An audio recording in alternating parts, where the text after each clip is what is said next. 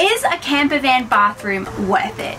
In this video, we're going to be discussing the pros and cons of installing a bathroom in your van build, as well as sharing with you guys where we got our shower cubicle and how we installed it. We are Sally and Ed, and this is our van tofu. Over the last couple of months, we've been going through the process of self-converting our van into a tiny home on wheels so that we can begin our next big adventure. And today's a pretty exciting day because after 6 weeks of waiting, our shower finally arrived and we can install our bathroom. Oh my gosh, you guys are not gonna believe it. Our shower has arrived. It's here. The shower has arrived. Shower has arrived. Really, for the last couple of weeks, we have been stuck with our van build because we haven't really been able to progress further until we put the floor down. And we haven't been able to fasten our floor down until the shower arrived. And so many things have been not able to be completed because of this. And our shower's here. Yeah, so we're super stoked to have it, which means we can make sure it fits, we can then fasten the floor, we can then do the bulkhead wall, we can finish our insulation. All of these jobs we have been putting off while we've been waiting for this shower, we can now do. Oh, I'm so excited. Let's go do it. Started. Pretty easy.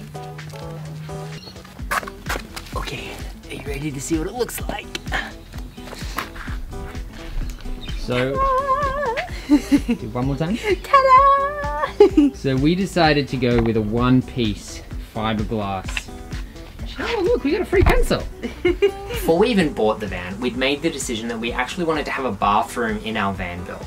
So because we're going to be living in the van full time while we're traveling, we really wanted to have some of those creature comforts with us while we were on the road. So for us, that meant 100% having a bathroom.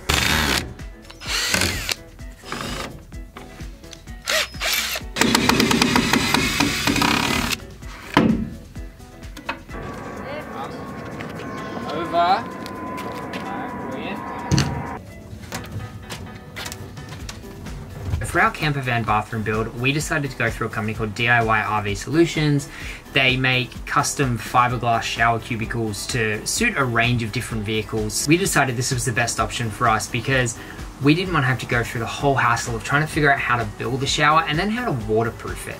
Because that was like a major concern for me, like building a shower and then discovering that it leaks when we're on the road. Now you would think that this would have meant that our shower install was a really quick, simple and easy process.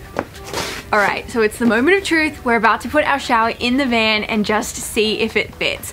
We've been holding off fixing our floor down like permanently until the shower arrived because, well, I mean, if the shower didn't fit and the floor was fixed down, then we would have just a little bit of a problem. The funny thing is as well, our original floor, if you watched our floor building video, you would know our original floor was like 10 centimeters higher than the floor we have right now. And looking at the shower and looking at how much height we have, I think it's gonna cut it real close.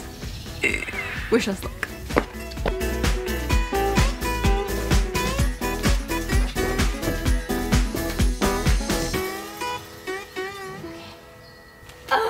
The shower doesn't fit, which means we have to take everything out of the van.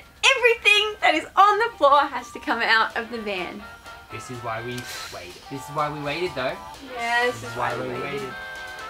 Oh, what a nightmare. It was a struggle, and I mean like a really big struggle, trying to get the cubicle inside the van, which was 100% our fault because there were instructions on the internet. We just didn't read them because they didn't come in the box. But that's our fault. Anyway, I digress. Is a camper van bathroom worth it for every conversion? Well, that really depends on you, your needs, and your budget. So we've come up with a list of some of the pros and the cons of having a camper van bathroom. So a major pro for us is just the sheer convenience of having your own toilet. The idea of having to wake up every day and go and find a bathroom and be driving around and just having that in the back of my mind seemed like such a hassle. So having our own toilet, our own place to shower just seemed so convenient and such a good option for us, especially since we have a long wheelbase Sprinter. We can afford to sacrifice a bit of space for that level of convenience. And also, if we're going to be staying in national parks all around Australia, although some of them do have facilities, you don't want to be going out in the middle of the night in Australia when it's really dark and going to the bathroom and then finding that there's a snake in the toilet. Yeah, because that does happen. Pro number 2, so when we first started building our van, one of the things we really wanted was to have a stealth van, so that if we needed to, we could stealth camp. Although now that we've added in the MaxAir fan and the skylight, I think it's kind of taken away some of the stealthiness. But we can basically park our van anywhere and not have to worry about not having access to a bathroom. Because this was one thing that we were like a little bit stressed about. Like, what if we are stealth camping and there are no facilities? Where are you gonna go pee? We don't have to worry about that because we have a bathroom. Plus, it's also gonna be so nice to just be able to shower whenever we want and not have to find a shower because we have a shower right here. Oh, it's gonna be so good, especially in summer when it's hot and we're sweaty and we can have like a cold shower and just be refreshed. I feel like almost every video on YouTube makes converting a van look easy, and if you've started your van build, you would know it is anything but. So we thought we would share with you just some of the cons and some of the struggles that do actually come with installing your own bathroom and shower in your van build. So one of the things that I really wish we had have known perhaps before buying the shower was that it really needs to go in first. And you can't really do anything else without your shower being installed. Everything kind of happens in your van build around your shower. So we made the mistake of ordering our shower and then trying to do a bunch of different tasks like our flooring and our floor insulation before the shower arrived. So we got to take all of our foil board insulation out, but everything's kind of cut to fit like perfectly in between all of the battens. What I'm going to do is I'm going to mark on each piece of foil board which batten it belongs to, so hopefully when we put it all together it won't be that much of a big deal, or it won't be that difficult. But yeah.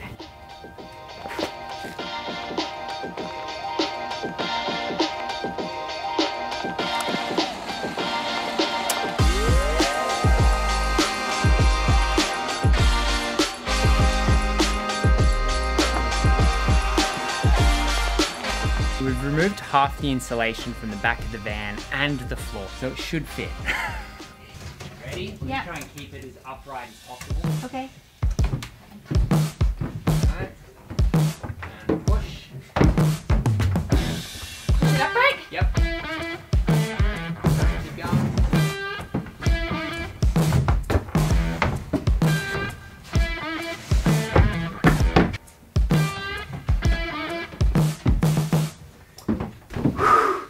Alright guys, so it fits. I think it's totally going to fit with the flooring. I think it's just been a matter of getting it in the van, you know, had to pull something out to put it in, to put the floor back in after, if that makes sense. So now that it's in, we can put it into position and then put the floor back.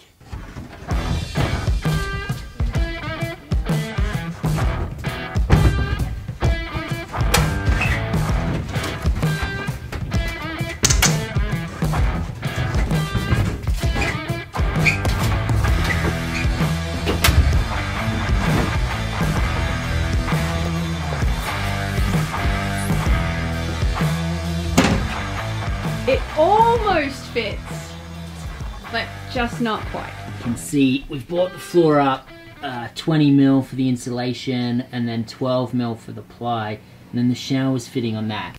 The only problem is that that forces the shower up into the grooves in the roof. So probably what we're going to end up doing is removing all of the insulation, putting the floor back in, and then only putting insulation in the areas that work.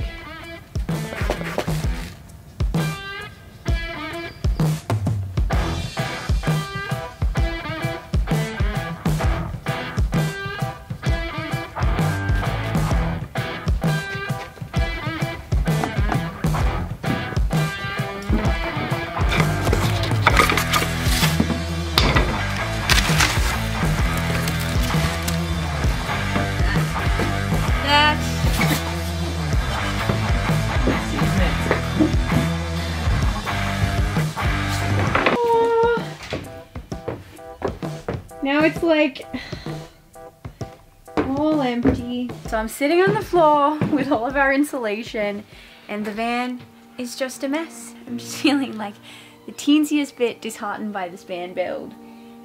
It's just like, it's the first time that I've really felt like really overwhelmed. And yeah. But anyway, we're gonna tidy this up. We're gonna sort the shower out. We're gonna get something done, and then it's all gonna be good. Con number 1, bathrooms in vans can smell. And they can smell pretty bad. And this kind of depends on what kind of toilet you go for. If you're gonna get a urine diverting toilet like a porta potty, they're a lot cheaper. Like a lot cheaper than say a composting toilet. But the problem with one of those toilets is they really smell. And also you have a pretty unpleasant time when it comes to emptying them. I've never used one, but I have seen some other videos on YouTube of people trying to empty the urine diverting toilets, and it just doesn't seem like a fun process. Oh my god. Oh, they get past me in the eye quick. Oh my god. Get a good lip. Oh my god. I'm not looking. Oh Jesus. Oh god. I'm fine. So if you were kind of wanting to combat the smells just a little bit, you can go for a composting toilet. The composting toilets have a fan which kind of helps to alleviate some of the smells that you get from a urine diverting toilet, and the number 2s can basically be emptied into any bin because they're composted, and it kind of like all breaks down and it's not so like poopy once it does its thing. So are you gonna go for a toilet that is cheaper but makes your house smell like a bathroom, or are you gonna spend more money and get a toilet that doesn't smell, but then you spend more money? You know what I mean? That's like 2 cons in one.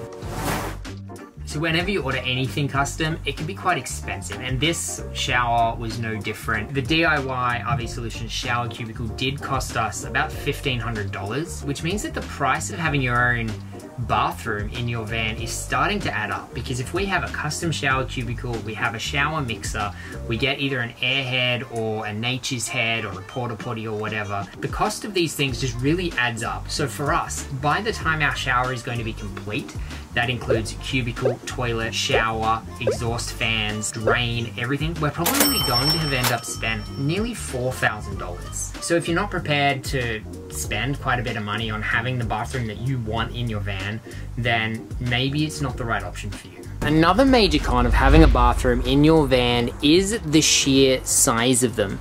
Now, if you custom build your shower, then you probably can get away with making one smaller. If you do go with a custom built shower cubicle, then you are stuck into the sizes that you're given.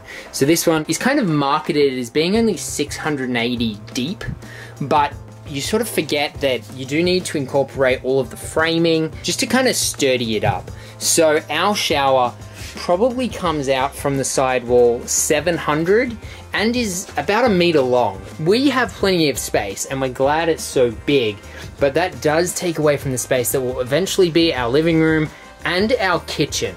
So if you do have a bathroom in your van, it is just something to keep in mind that you are going to be sacrificing an awful lot of space.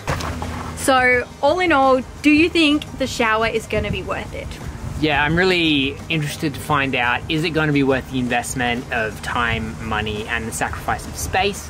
I think it probably will be. I think so too. Once we get used to it, just the sheer convenience of having our own place to poop, our own place to wash, and just having our own personal space, I think is going to be well worth it. Yeah, so obviously, as you guys can tell, we haven't finished our van build yet, so we haven't actually used our shower yet. But this was one of the questions that we had when we were looking at buying a van and actually putting a bathroom in our van was, is a bathroom in a camper van worth it? And well, stay posted, we'll let you know.